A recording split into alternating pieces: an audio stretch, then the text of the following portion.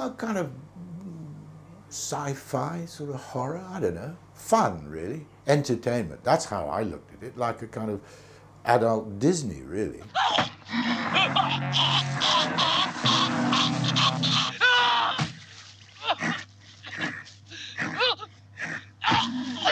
But there are certain things, you know, you just never forget, like the severed hand kind of moving of its own volition across the beach. I mean, what is that?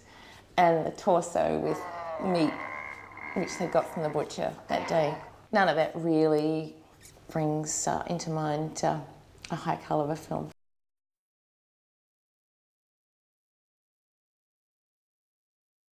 You never set out to make a stinker. If it turns out that way, well, shucks, that's the breaks. Well, I tried to distance myself from the film as much as possible and tried not to read too much, but when you're walking to the deli and the truth front page, you know, screams out, Philip Adams walks out on Linda. It's an eye catcher, you know. It did feel slightly unfair that I was to carry the burden of this grotesquerie. Let's face it, it went so big in London, you know, and yet here we are in Australia saying, oh, we've never seen it. Show for 2 days here. For, you know, ridiculous. I don't think no, I haven't. I've never seen it. Because it's never on.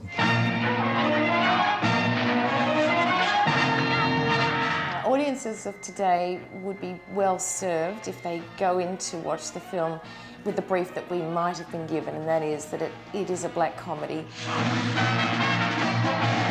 Well, I think if you watch it in the right way, probably give you a good laugh, actually. I think they should go along and just be entertained by it.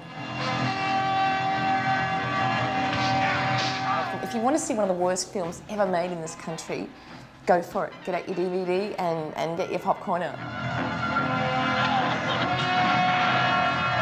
If you want to see something that's even remotely real or plausible or has any kind of depth to it, so do not watch this film. I think there are probably moments of shock horror, and also you think, God, what the hell did they think they were doing here, kind of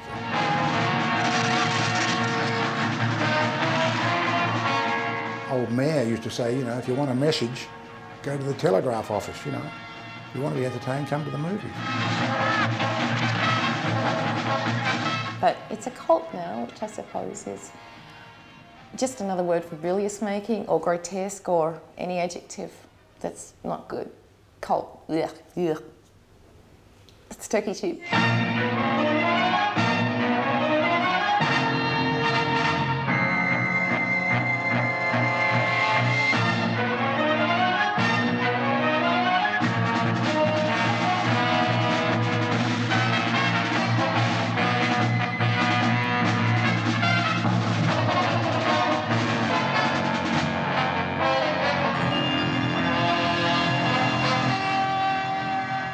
Thanks for the cleansing process. I feel turkey shoot is now exorcised from me.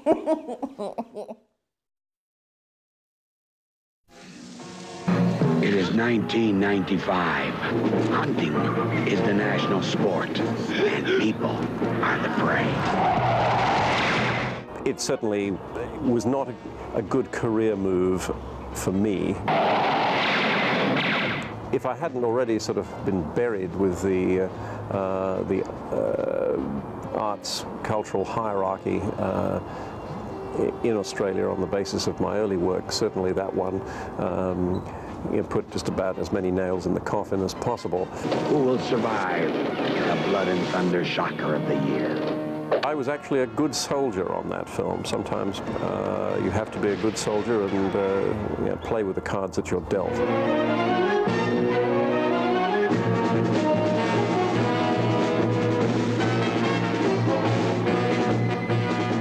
So, we had a huge prison camp built for 500 extras. We could afford 70 on one day and 20 on other days. You don't have that overcrowding problem, do you? We couldn't afford any stunts. People were meant to leap out of exploding guard towers. Huge huge 1984 scene to sort of set up the repressive society that requires these re-education and behavior modification camps to discipline dissident youth. Disobedience is treason. Treason is a crime. Crime will be punished.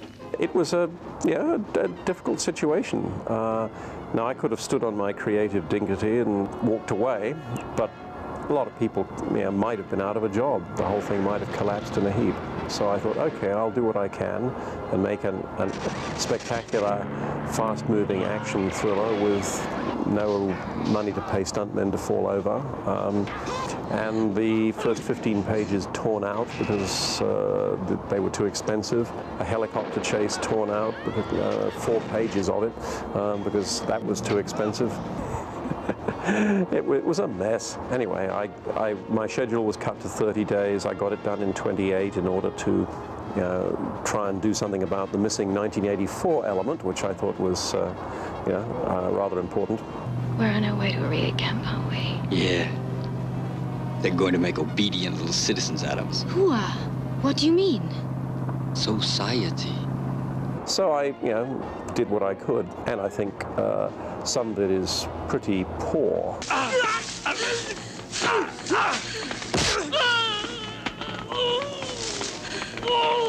I look back on flagrant exploitation days, and I think, oh dear, I don't think of myself as a male chauvinist pig. Maybe we better take off our hot clothes. But there had to be nudity in the film. In fact, I got male and female nudity in the film. I'm an equal opportunity offender. Poor Livy. Naturally, she wasn't going to do any nude scenes, so we got the best person we could find in Cannes, somewhat generously endowed. But I think Gus Mercurio had a good time. I mean, he enjoyed that scene. Come to me, my little flower. Yes. Yes.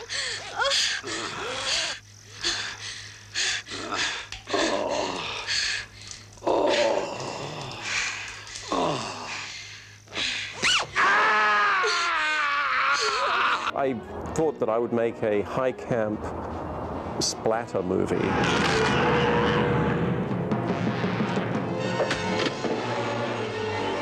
With a lot of dark humor.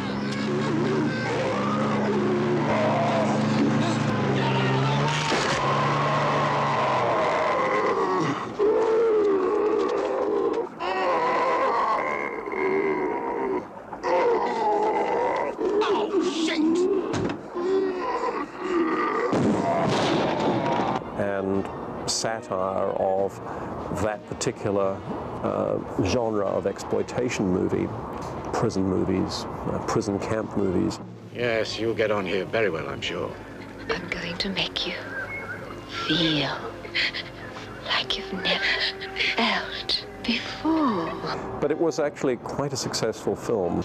Yes, I think your little turkey shoot will be well appreciated in the right quarters. It was the highest grossing film in that month at the Warner West End too, when it opened in a blizzard. There was a real cold snap in the UK at that stage. But they had a clever distribution company, Enterprise Pictures, John Hogarth. He created a poster which had Linda Stoner lying on the ground full of arrows, Roger Ward with his foot on the body and an M16 in his hand, standing there as a proud hunter, bald dome gleaming in the light, and turkey shoot, no film for chickens. Rated X, of course, after cut. Substantial cuts were made in it. Some people just, they didn't quite get the joke. The little one, Alf. Please don't! Ugly little morsel, isn't it?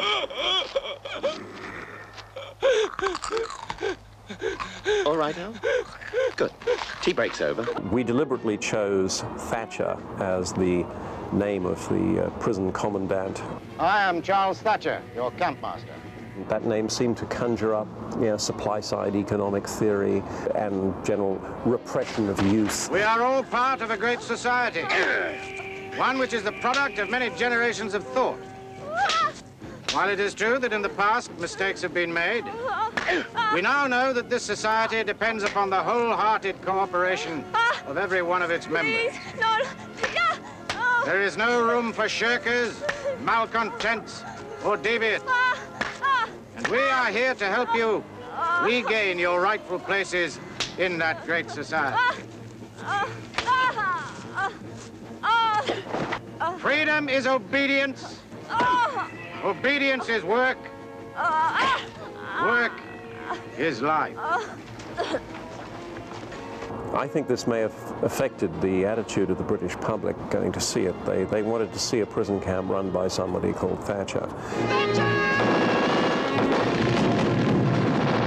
It went out in England with also a clever way of getting publicity was to send turkey's feet in a little box with an invitation to the press preview to all the London film critics.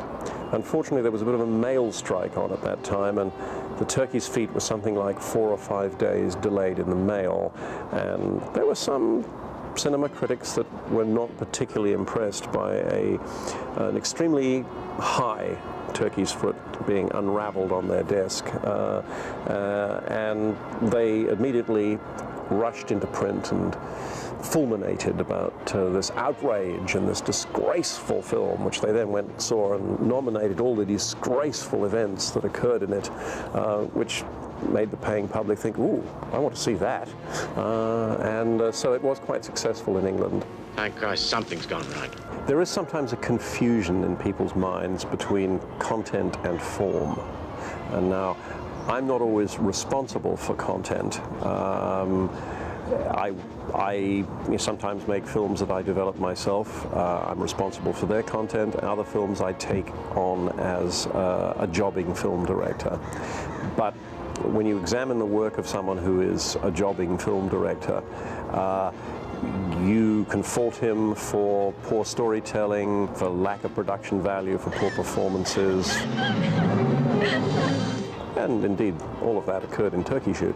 But the thing that outraged most people, I think, was the subject matter. The hunters and the hunted, the quick and the dead. Which really, in its way, was intended as a joke.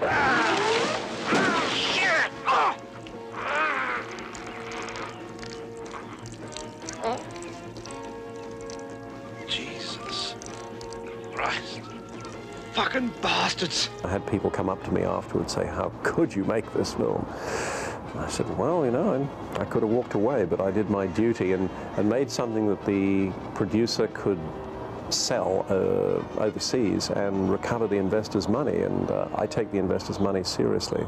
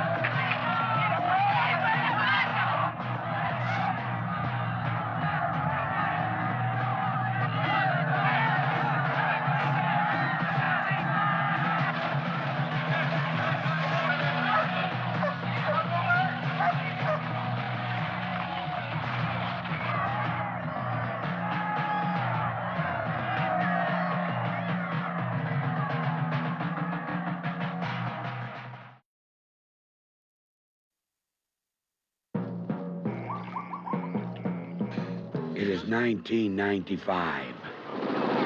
Open season! Hunting is the national sport, and people are the prey. The world is ruled by a strict regime. They're going to make obedient little citizens out of us. Who are? Society. What do you mean? Step out of line, and they take you to the funny farm. You could die laughing. All you have to do is lead my guests on a chase for one day. A little sport. You're going to kill us? Not necessarily. You might survive. Is everybody ready? Come on, you big piece of shit. You come to me. I'm the one you can't break. I'm what you've been afraid of all your life. I'm afraid of nothing. You're afraid of failing. And now, my little flower. Yes, I'm gonna taste your honey.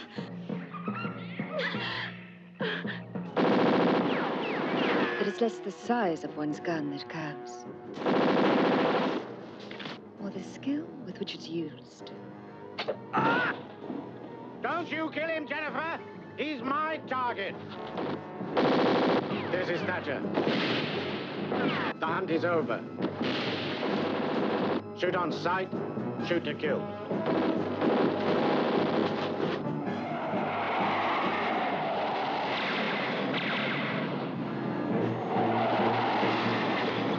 Let me go with you. No way. Please take me with you. Don't leave me here.